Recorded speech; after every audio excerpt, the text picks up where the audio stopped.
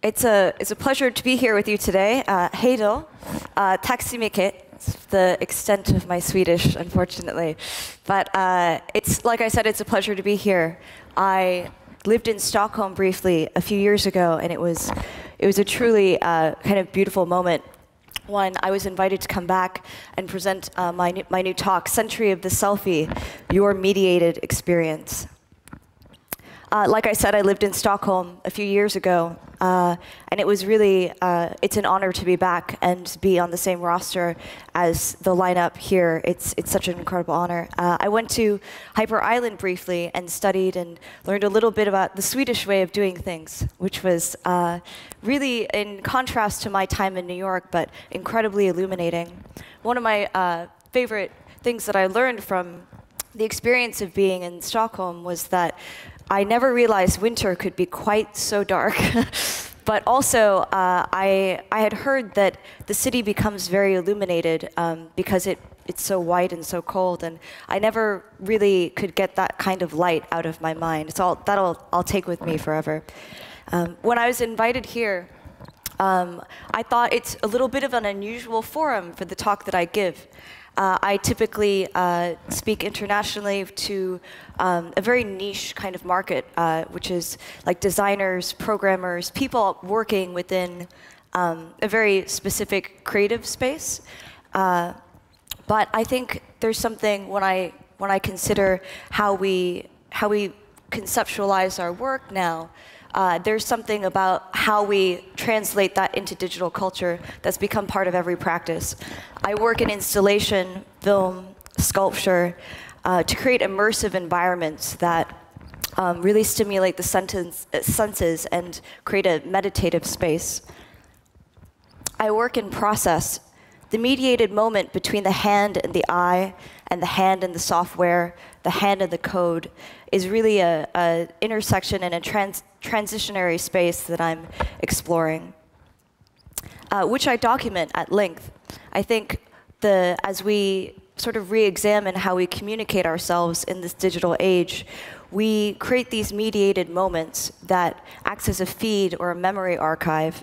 We all live in public in some way, and I do in a sense through these digital impressions.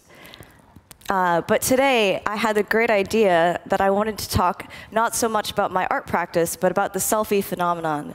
I promise I'm not going to show a lot of duck faces or pictures of my hairstyle. If I do, you could leave the room, but I really hope you don't. I'm curious about the ubiquity of the selfie. We're used to seeing selfies everywhere. They pop up on our feeds, in our phones, and they kind of infect our friends, I think. I think everyone has at least one or two people who they can't get enough of themselves at that one particular angle. I think it's the MySpace angle. This is the lexicon now, I think. In some ways, we're all complicit in the new culture of the selfie. Sometimes I'm guilty. Or hell, maybe we're all a little bit guilty. In the age of Instagram, not one of us is spared. So perhaps it's time for some trivia. The first selfie was made by Robert Cornelius, a pioneer in photography, in 1839. Selfies are not new. The first selfie in space was taken in 1966 by Buzz Aldrin. And according to Time magazine, Makati City in the Philippines is the selfie capital of the world, with my hometown of New York coming in as a close second. Having lived in Williamsburg and having been out on a Friday night, I can tell you I'm wholly unsurprised. Miami ranks #3 in the selfiest cities in the world. No surprises there. Following Anaheim, Medellin, Yaya, Tel Aviv, Manchester, Milan, and Cebu City. And like it or not, it's a worldwide phenomenon. And it's not going anywhere for the foreseeable future. We have our selfie sticks. We have our selfie scandals. We have our selfie apps. And we are growing our selfie cities. And though it might be slightly more than it appears, Artists have been playing with their own selfies and their notions of celebrity and privacy and identity for decades and centuries. But what happens when these projects encounter the mass spectacle of the digital network? Maybe, just maybe, your 15 minutes just became eternity. When I think about the internet that I grew up with, I think about the internet before the selfie and art projects exploring sort of networked individuality. This was a seminal piece called We Feel Fine by Sep Kamvar and Jonathan Harris. At the time, it was a powerful way to visualize narrative. It was about our stories, our revelations, our confessions, our joys, our anxieties, and our fears. I made my first website in the 90s. We all had online alter egos back then, like superheroes. It was a uniquely fragmented narrative internet. In her piece, Surfing, Drowning, Swimming, internet scholar Joanne McNeil writes about the evolution of how the digital landscape fundamentally changed the way we experience media. In the 90s, we were surfing with the advent of the entertainment media. In the 2000s, we were drowning from a deluge of networked content, an initiative to digitize everything. And for the past 2 years, we've been diving into curation, curating and recapping with listicles and stacks, trying to make sense of it all. But what does the prevalence of the selfie mean for our own internet narratives? What does it mean to mediate oneself in that way, and what is it doing to our self-conceptions? When I think about the internet that I grew up with, I think about bulletin board systems and GeoCities neighborhoods and CAM communities, and I look very fondly upon that time. That era is extinct. That era became our feeds, and then our networks, and now our mediated reality. At some point between the bulletin board systems of old and Facebook, we became our own alter egos. This is our century of the selfie. I find the ubiquitous presence of the selfie really powerful in our culture. We mediate our identities. We mediate our experiences. There's something very unabashedly raw in how we do that, I think, and something really temporal about it as well. Just by staring into a tiny lens on the corner of our phones. It's a way of saying, this is what I care about. It's a way of saying, this is me. And moreover, it's a way of saying, this is what I want to be. It's the hello world of photography. The Selfie City project is a project by internet writer Lev Manovic in collaboration with Mort Steffner that documents this growing movement and investigates the style of self-portraiture in 5 cities across the world. It parses through selfies in Bangkok, Berlin, Moscow, New York, and Sao Paulo, and captures and reveals patterns in the way we express our moods and the angles by which we do so based on a set of algorithms.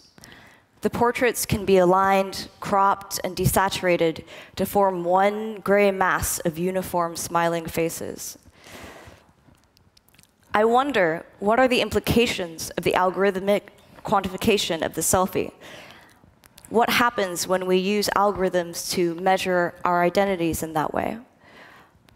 Selfie City visually displays the similarities and patterns and how we capture ourselves, and they feed it back to us. It's a provocative project, but I think there's an irony in how it makes people feel. Even though it ostensibly connects selfies in 5 different cities across the world, I think when you look at the project, it possibly renders us more disconnected. It highlights what is readable by the machine and what is understandable by the algorithm, but it ignores what is interesting about us.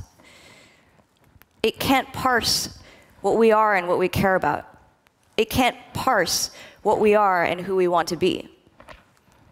Technology is neither good nor bad, nor is it neutral. And I wonder, what is algorithm but ideology in executable form?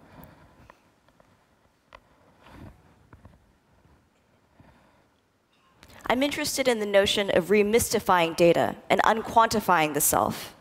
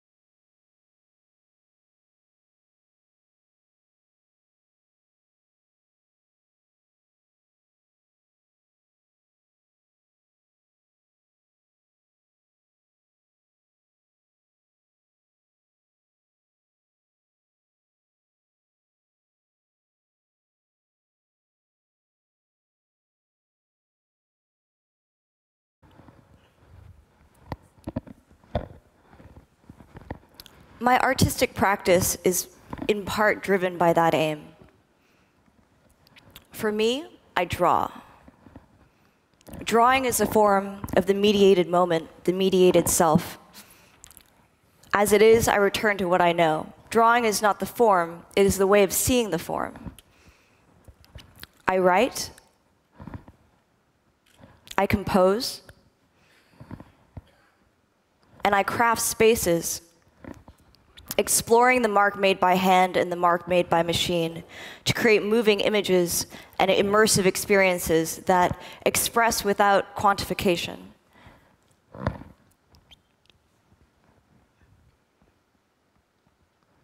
I process. I believe that process is a way of being in the world. And in the discovery of it, one can glean something truer than what's in the pixels, and what's in the file format, and what is readable by the machine. Quantification is a form of fact. Facts do not convey truth. That's a mistake. Facts create norms, but truth creates illumination. In my practice, I'm exploring the notion that consciousness is embedded in form, and with the creation of form, you can alter your own reality. My friend Florian says reality is negotiable. Or maybe what is seen cannot be unseen. I think about frames of attention and the immediacy of the mediated. So much of the work that I do is incredibly manual, and it's very improvisational and about the handmade mark and letting a form of consciousness fill a site-specific space. Unlike many installation artists, I am driven by the desire to create these bespoke spaces, dauntingly intricate, but also uniquely ephemeral. A few years ago, I found myself in Geneva for an installation. And like so many of us who travel and with gear, I turn to my phone for solace. You know, you're sort of stuck in traffic, you always kind of go there. My phone was not very responsive. The screen fed my existential crisis back to me. As it is often abroad, my connection was down, so these messages kept on popping up. You have no friends nearby. You have no new messages. The screen was an abyss of this melancholy and existential despair. I called it goth screenshots. You'd be surprised how many times you've seen a goth screenshot without even realizing it. 3 years later, I have a collection of over 300 images made by myself and a community of followers. I love these. Goth screenshots became an apparel line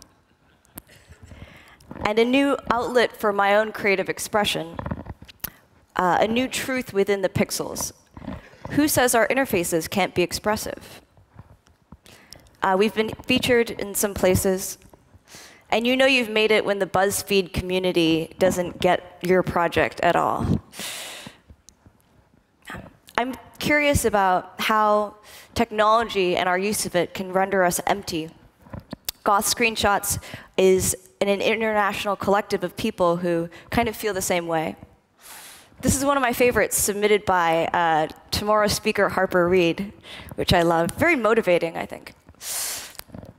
Brian Eno does a podcast called The Long Now, which elaborates on, amongst other things, the virtue of the extended attention span, the anti-elevator pitch, the marathon project, extended contemplation. Susan Sontag, one of my favorite writers, writes, "All great art contains at its center contemplation, dynamic contemplation." And I'm interested in building projects, and let's build projects that celebrate and facilitate dynamic contemplation, a vast reverie, if you will. For Goth Screenshots, anyway, I see no end to the dystopian existential layer of technology. I'm interested in the long now, what the long queue might be. In long-form projects like improvisational drawing, digital experiments, and what happens when we imbue the human element back into our interfaces, our spaces, and our mediated experiences. I wonder what it would be like if we demystified data and unquantified the self.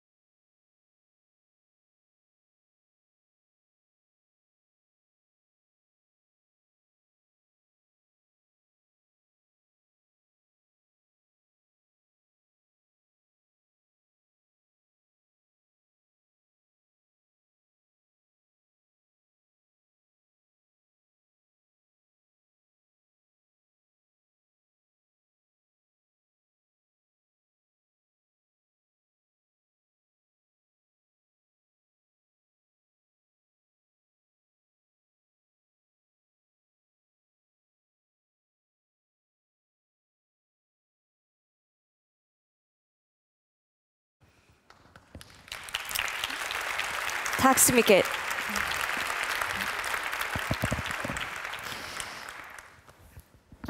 In the century of the selfie, how can we create narratives and products that mediate our experiences in dynamic, surprising, and contemplative ways, that celebrate dynamic contemplation, the long queue, and the long now? I've come to believe that the screen is not the medium, we are. Our selfies embody our behaviors, our memories, our mediated experiences. And thank you for listening to mine today. Thank you. Thank you very much. Beautiful. Thank you. Please stay on stage. Oh, thank you. I would like to call for my colleague, Rickard Dahlstrand. Sure. He had made a plaque as a remember for almost 3 billion people who are online and constantly growing. That is about 40% of the population. Thank you. Oh, thank you. So from one artist to another. Lovely. Wonderful. Thank you. Thank you. This is amazing. It counts all the people who are connected to the internet. Wow. I thought there'd be more.